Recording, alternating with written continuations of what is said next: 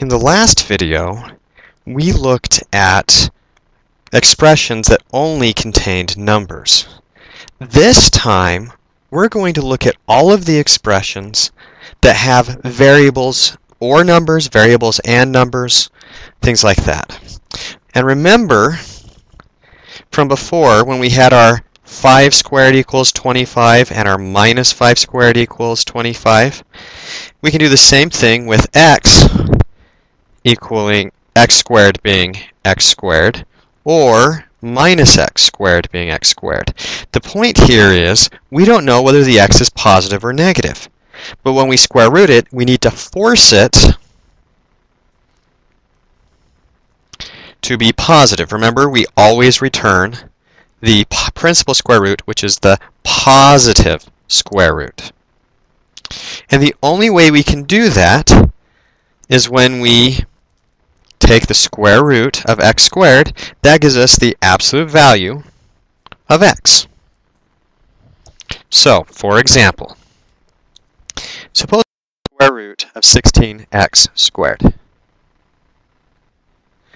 Well, we can look at this, and what we square to get 16 is 4. What we square to get x is x. We have square root of 4x squared, which becomes the absolute value of what's in parentheses, 4x.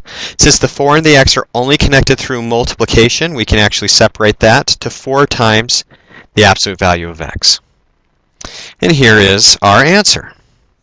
So we can only pull numbers out of an absolute value if they are being multiplied. If that was 4 plus x or x plus 4, we'd have to leave it inside because it's connected by a times sign.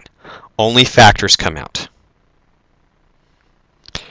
Well, let's look at some more examples.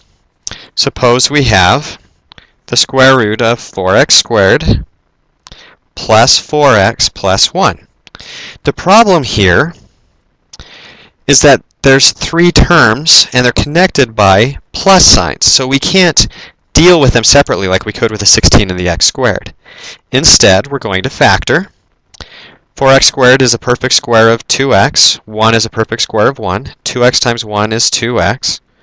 2x times 2 is 4x, so this turns into the quantity 2x plus 1 squared.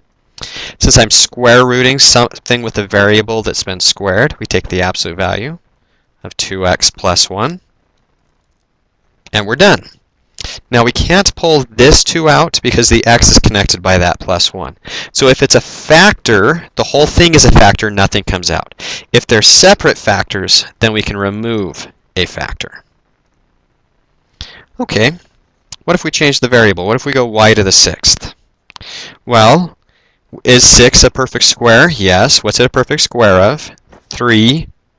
So this becomes a square root of y cubed squared, which is y cubed inside of absolute values. And so the entire trick here when you have variables is to accurately and correctly figure out what's been squared, pull it out, and keep the variable and any terms associated with the variable in absolute values.